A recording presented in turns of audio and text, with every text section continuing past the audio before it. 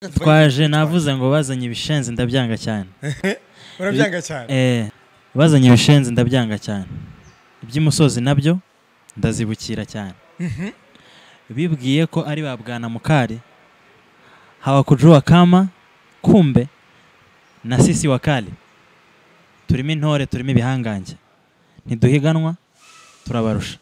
Uvuga ngo ngiye kuri no album icyo nashatse gukora a little bit of challenging people. You get? Ntabwo byoroshye kwiyumvisha ko Ruti aririmbana na Marno.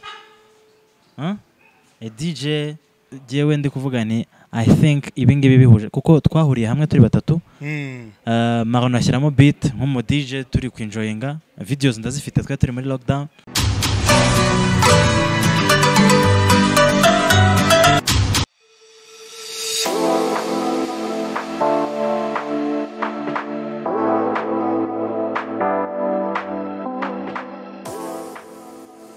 Ndashaka kugira ngo wenda nkubaze ikibazo kijyanye na Bruce Entertainment kameme ni entertainment yawe label yawe reka mbivuge muri ubwo buryo ikora ibijyanye na entertainment.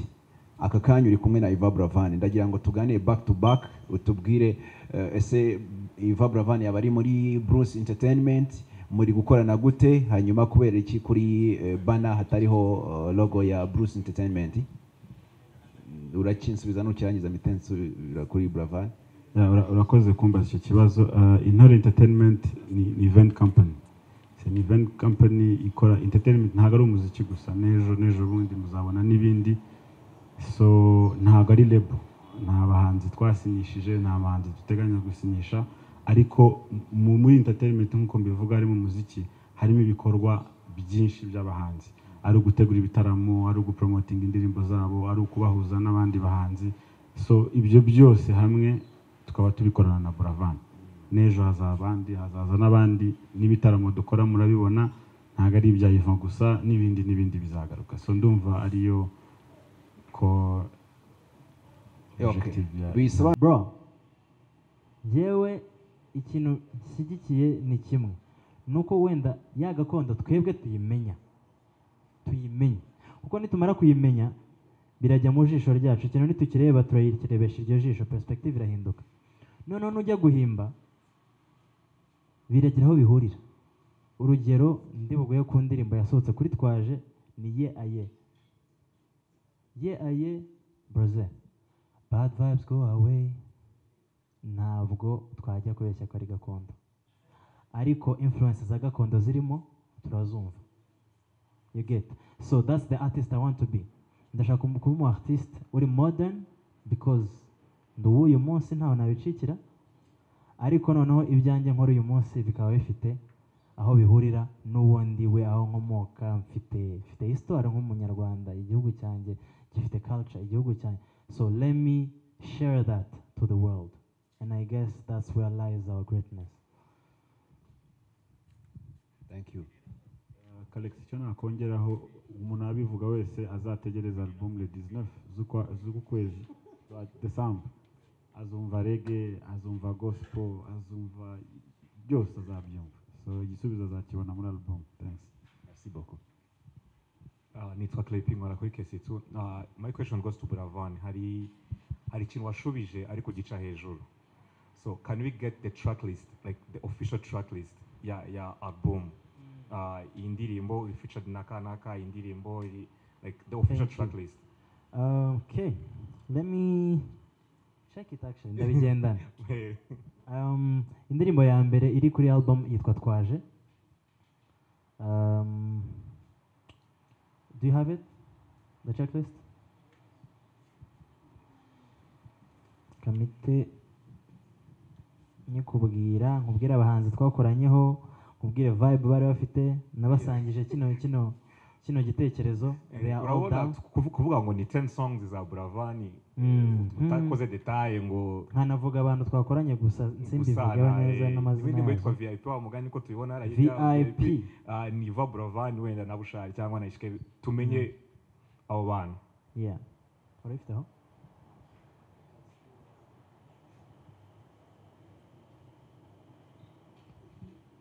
murakoze cyane. plus gato nagushe mu ijambo, this is the third album yawe. No, it's my second. Second album. It's my second. Kuko habayeho The Love Lab, habamo ama singles, habamo EP. EPA. Yitwa The Foreign Affairs. Yeah. And then Twaje is the second album. Twaje is the real thing. Okay. Twaje ni indirimbo ya mbere, ni nayo yitiriwe album. Iya kabiri yitwa Gusakara. It's a classic, ariko ifite influence za Kinyarwanda, ubwo urumva zibaye ebyiri. Hari Ye Aye yarasohotse, niyo ya gatatu. Hari yitwa Impore, mfitanye na DJ Marno na Ruti featuring, yitwa Impore. Hakaza yitwa I Love You Too, nto y'abakunzi bose kuko ni akarimbo katarabaho keza cyane k'urukundo. Tiku Tiku ni iyi ngiyi imaze icyumweru. Hari VIP mfitanye na Ish Kevin na Z w'inyamirambo, Pro Z, ngiye mwita Z w'inyamirambo, yanze kubyemera ariko shout out to my brother. Then yitwa Bwiza featuring Andi Bumuntu. And then Ituro, it remains a surprise kubona yigeneye kuko ni tribute. Ntabwo iyo ndi buyivugaho byinshi ariko ni njye njyenyine. Hakaza ni ya nyuma yitwa Ni Yesu. Njyewe mu bisanzwe I'm a Christian, so one day umwuka nyine wamfashe gutyo ndi muri studio mpita mvuga ibyanjye byose. Yego nuko. Lastly, how many videos can we expect mu ndirimbo 10? I would love to shoot them all because every song kuri njyewe it is special. Navuga ko ni indirimbo 10 nakoze mu myaka 2, so you get how special they are to me. Album ndi buyibahereze ku bantu kugira ngo babanze bumve kuko I suppose yuko bazafata n'uwo mwanya wo kuyumva. Hanyuma from January cyangwa se December, Bruce will let us know mu minsi iza. Niwe boss kuri izo case nk'izo. Urumva tubizo tujye muri yanguni. Azabitubwira neza. December dushobora kuba hindi video, ariko no guhera mu kwa mbere we are releasing videos because bro, itariki 30 z'ukwa karindwi next year, uwo munsi ntaho hari, twamaze kuwufata. Dushyigikirane ku mugani wa Tino na Massamba ibyo batubwiraga. Hanyuma jewe akazi kanjye no kubaha show and I'm ready. Urumva ngiye gufata umwanya wo kubitegura, so expect ibyo ngibyo. Ahubwo so on 30th uwo munsi, is it the album launch cyangwa ni yo concert gusa? Ni concert. Album launch ni 19th December 2021. Album concert cyangwa se Buravan concert once again, iyo twaherukaga muri 2018 ndayibeza muri 2022 mu kwa karindwi. Thank you. Igikombe cy'isi. Thank you. Okay, thank you. I'm Eddie from the New Times. My question is about, I guess you are trying to change the vibe of or the taste of your music compared to the kind of music you were doing when you look at the Love Lab. I mean, the vibe is different. So with the current kind of vibe we are trying to pursue, do you think your music will get the same or rather a bigger exposure than before? I mean, I think for me, whatever I do it out of conviction. Yeah? So I'm convinced that this is the right thing to do for our music. And I believe that maybe everybody in it will lend a hand. And to what I know, when everybody lends a hand, nothing fails. So I'm confident that it will be a success. And the vibe is still impeccable, if I may say. Ariko no inafite, something new you have never heard. And I think that's what people need. Kandi nicyo turi gushaka gutanga. So I'm not worried about that. Thank you. You better know my people out there. You them call me YAGO, the bad boy shot, a cooler believer, champion, monster, conqueror, free. The teacher, the preacher, conductor, vibrator, Mr. Dreams, the top baddest, top connector, the true monster, the true hustler, the humble man, the most unusual guy, the motivator, the extravaganza. The big man. Wagwan dede. You good, my nigga? There so. Everything nice? Mezeneza. There, fire. Fire blazing. This is Ivan Buravan, no matter baddest, finest vocalist, finest musician in the nation, in the place right now. Tukwaje, tukwande, ituro, man. Wagwan, my brother. I'm good, my bro. Mezeneza. You look so nice, man. Thank you very much. You look so nice too. Thank you, my Nuko brother. nabonye utajya wiyerekana ariko yo concordance jaune rouge bleu Fire. fire Deya. So. yeah man. Umuntu wakwambitse ndashaka kumuheraho. Uyu muntu niba ari we wiyambitse. Shout out to Idris ngira ngo muramuzi nawe afite uruhare rwe mu byo dukora abenshi artist ni dripper drippingisha, so I dripped. Shout out to him. Of course. Amakuru ameze gute nyuma ya tiku umaze gutangaza izina rya album, umaze no gutangaza imikoranire yawe na team management nshya, ntari bwite nshya kuri wowe kubera ko nubundi bahoranye nawe babaga bari kumwe nawe henshi, ahubwo ndi bwite ko aribwo mwifuje kugaragaza ko uyu munsi noneho muri kumwe mu buryo bw'imikoranire mu buryo bumwe cyangwa ubundi. Mbere yuko wenda twinjira aho ngaho, Buravan ubuzima bwe bumeze buti? Ubuzima bwanjye ni amahoro, ndashima Imana, ndishimye, nicyo cyangombwa cyane. Yego. Ndi gukora ibyo nkunda, which is singing, creating.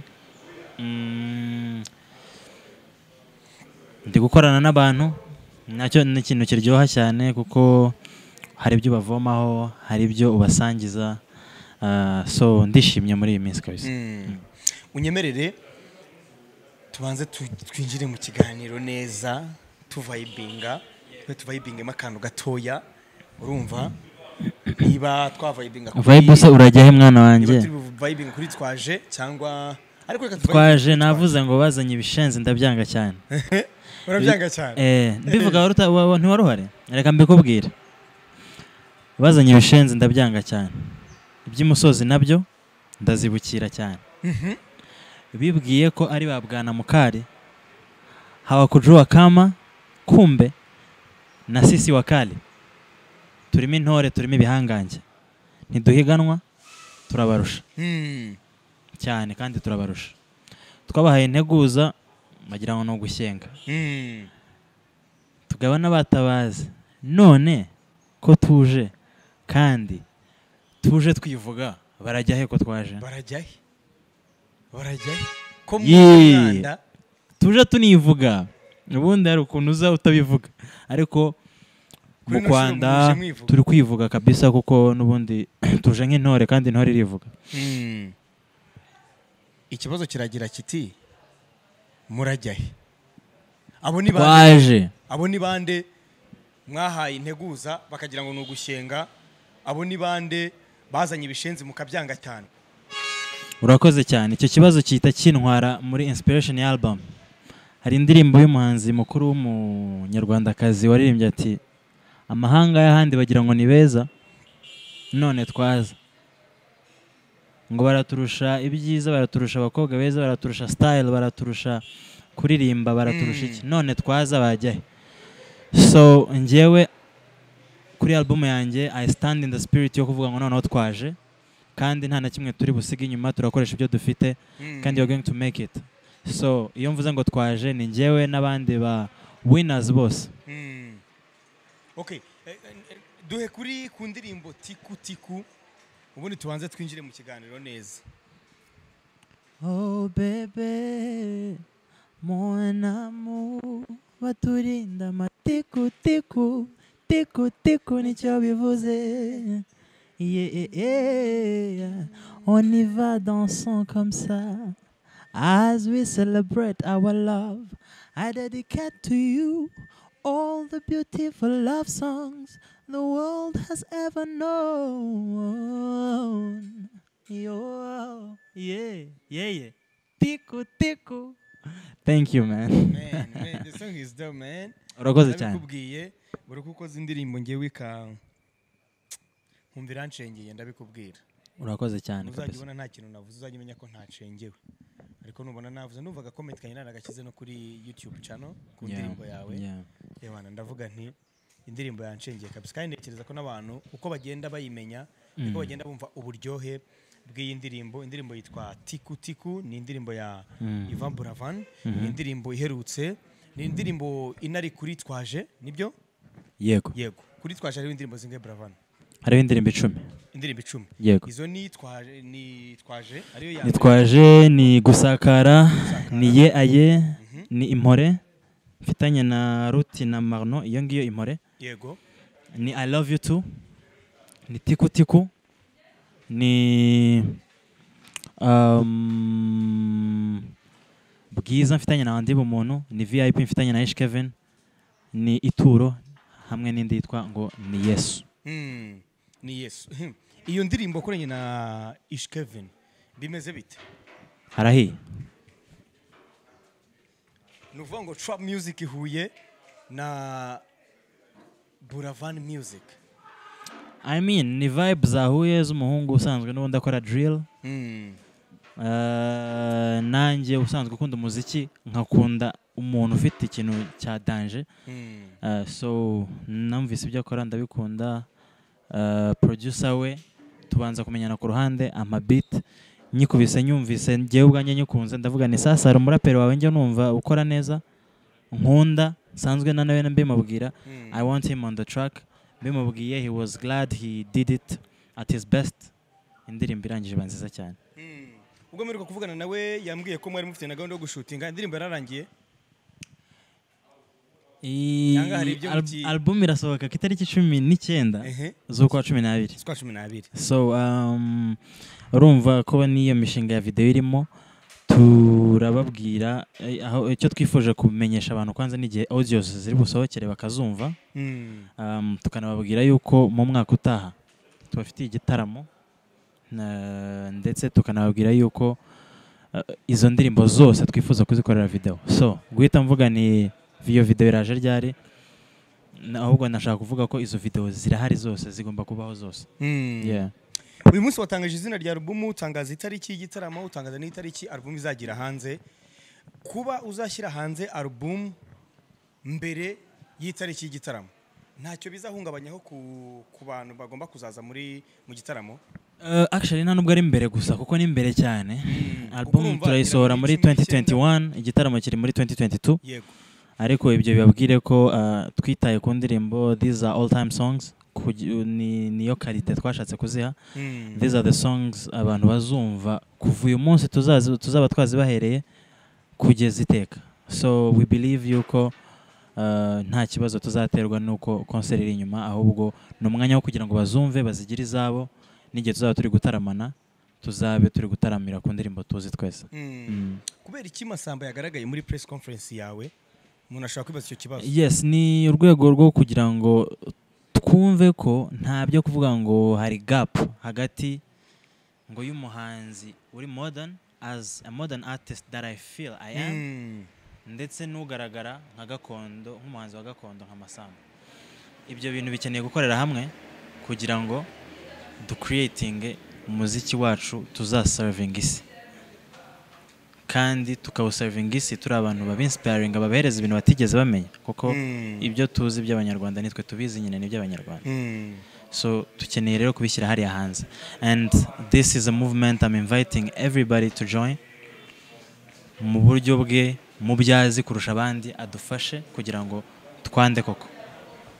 Umunsi wari uwawe ndawibuka neza, nzi neza ko nawe udashaka kwibagirwa ibyabereye Camp Kigali, urabizi kandi urabyibuka neza cyane nk'ibyabaye ejo tariki 30 z'ukwezi kwa karindwi, niba nibuka neza 2022 nibwo wamaze kuvuga ko ari bwo igitaramo kizaba, niba ntibeshye nibyo tariki 30.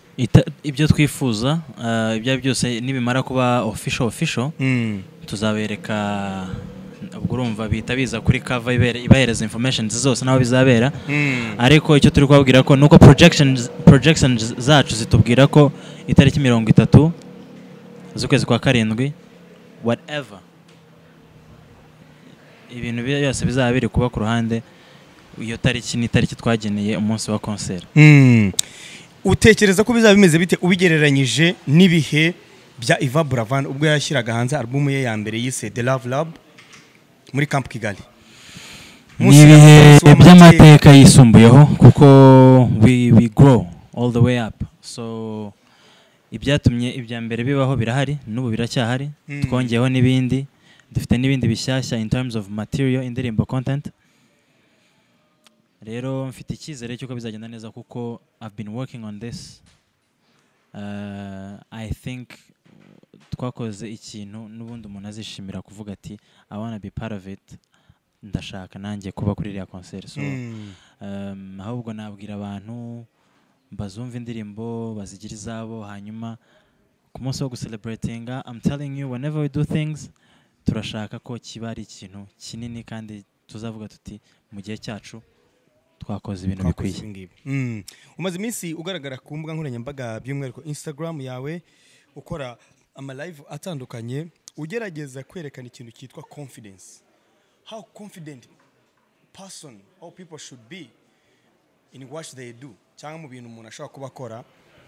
Ndagira ngo tubwire byaba bihuriye he na album yawe? Abantu benshi bari batangiye kujya bagesinga bavuga ngo album yitwa Confidence, abandi bati tararararara, ubundi wari ufitiye purpose?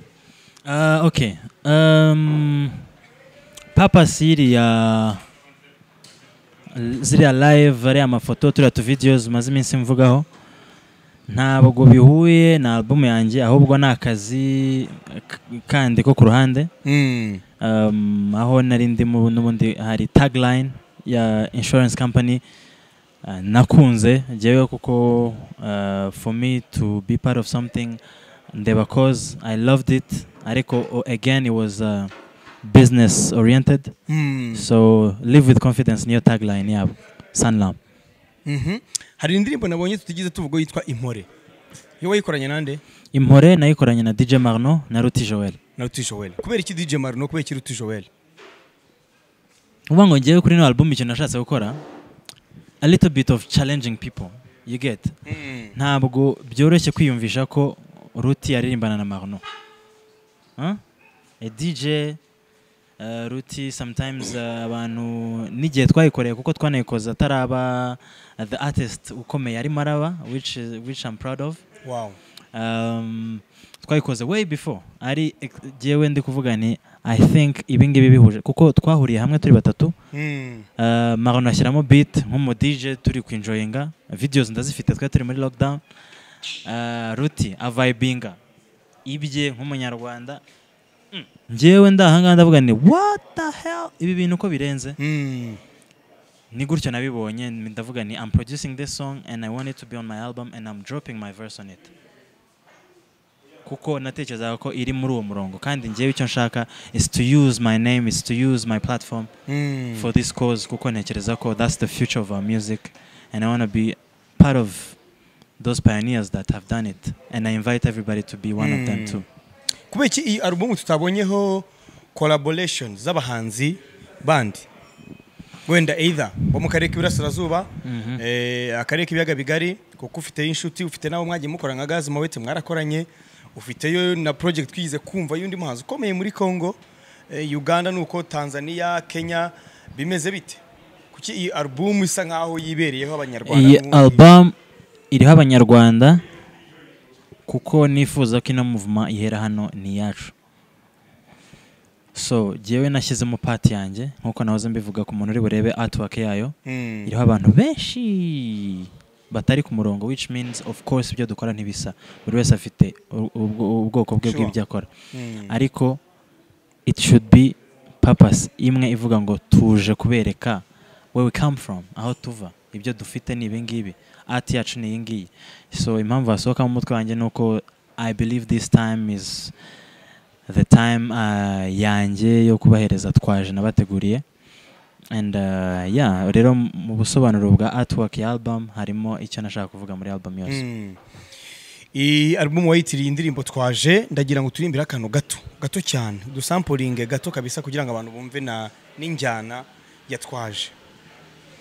waretse se simba sampling kuko ndi gutekereza kubahereza ide simbishaka ndagira ngo ide isohokane na album babone bavuge bati oh so this is what he was talking about comme ça tuzanagira conversation about it tuvuge tuti noneho byo bintu tubwiraga tubyumvisemo kuko ni indirimbo ntabwo navuga ngo gakondo no indirimbo iri modern is a vibe ariko it has the influences of our culture. Nyemerera tukubite no ku makuru amwe namwe maze iminsi mbonye ngira ngo ndi mu bantu bayakohereje ndakubazana ariko se wakoze ubukwe mu ibanga uraduhisha.